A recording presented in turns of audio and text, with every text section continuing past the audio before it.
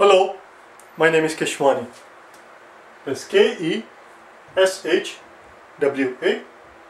Keshwani. We are here because we want to improve our geometry skill. Today is our day number 19, lesson number 19. A problem is already on the blackboard. I'm going to read it to you. We are given, this is the given part, a cylinder with a radius of 3 and a height of 7. So let me draw the cylinder with the radius of 3 and the height of 7.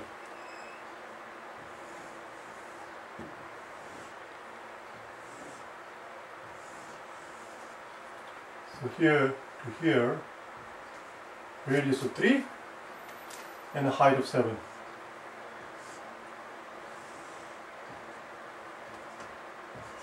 Voila, there is a cylinder.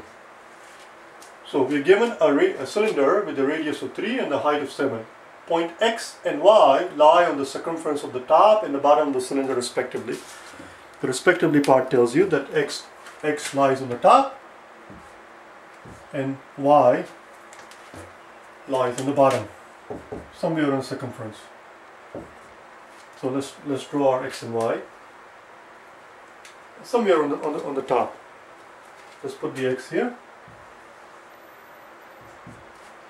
and Y lies in the bottom. Let's put Y somewhere.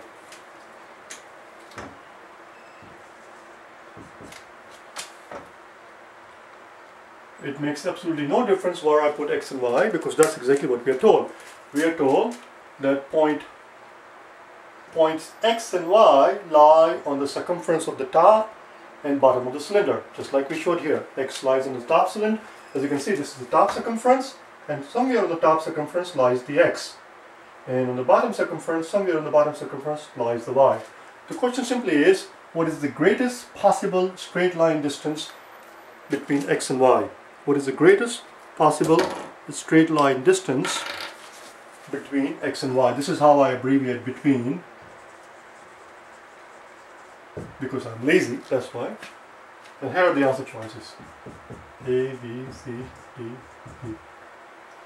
4, 7, 11, root of 58. Oh, all of a sudden they introduced the root, and root of 85. Then they switch the digits. Something is going on.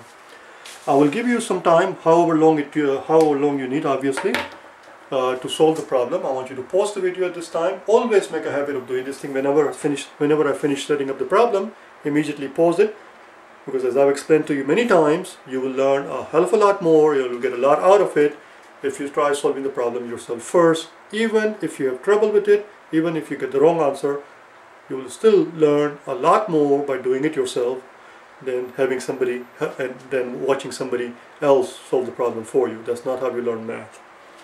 Enough of my sermon. Amen. Pause the video. I'll give you a couple of seconds to pause and unpause and solve the problem. Once you have your answer, you can resume it.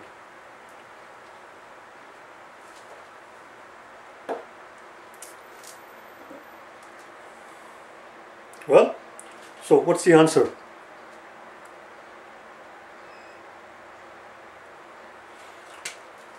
The answer is this. And if this is not the answer you got, it's up to you. If this is not the answer you got, then it's up to you. You can pause it again one more time and solve it, say, give it a second try. And if you got it right, then you got it right. Or you can just watch me. So here's the solution. We know the radius is 3. How can we put X and Y so the distance from X to Y is as large as possible? We're going to have to move this X and Y. We're going to have to move them so that we can see them. Let's put the X over here. And let's move the Y. Let's move the Y to the other corner.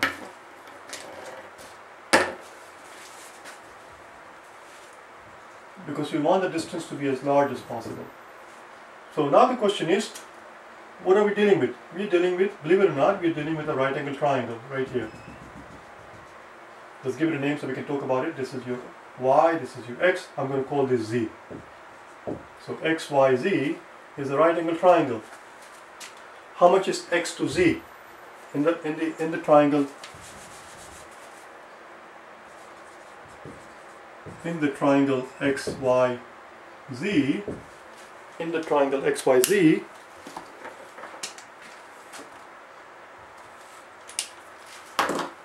x to z is the diameter, which is 6.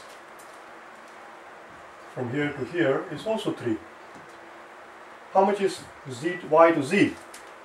Y to z is the height of the cylinder.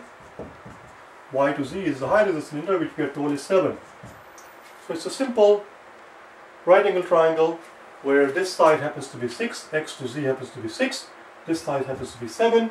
We just use the Pythagorean theorem and figure out the largest possible distance from x to y. This is where they're going to be farthest apart. When one point is at the other end of the cylinder there, as far apart as possible, the other end is here, and it forms the right angle triangle. Pythagorean theorem simply tells us which is going to be x to y. Let's call it d for the distance. So your d squared is going to be 6 squared plus 7 squared. That's all. 6 squared is 36, 7 squared is 49. Let's add them up. 6, 50, 15, 5, carry 1, 85. There you go, 85. Therefore your d squared is 85, and therefore your d, the largest possible distance, is this guy right here. That's all. We're done. That's it. That's all I have for today. I will see you tomorrow on day number 20. As I already explained yesterday, I'm doing it one more time. Tomorrow, day number 20, is going to be the last day for circles and circumference. Starting with day number 21, I'm going to start the concept of rectangles and squares, and the problem will again become easier, and they will build up from there as we go along more and more into the concept. But we started our day number 1 to 10. From day number 1 through 10, we did not solve any problem. I just simply explained in the first 10 days the basic concepts of geometry. Starting from day number 11, I've been solving problems. From day 11 through day 20, we deal with the concept of circles, areas, and circumference. And tomorrow is going to be the last day of that thing. What question number was this? I have no idea what question number was this. This was question number 11 actually. Yes, this was question number 11. I like to keep track of them. Tomorrow I'll see you on day number 20. If you wish to get hold of me, in the meantime, for personal private tutoring, either face-to-face or over the internet via Skype or over the telephone consultation, you can go to any of these website addresses and send me an email. Or you can go to keshwaniprep.com and get hold of me from there as well. For GRE, GMAT, SAT, or even if you need to tutor for algebra, geometry, statistics, calculus, whatever it is. Well, I'll see you tomorrow.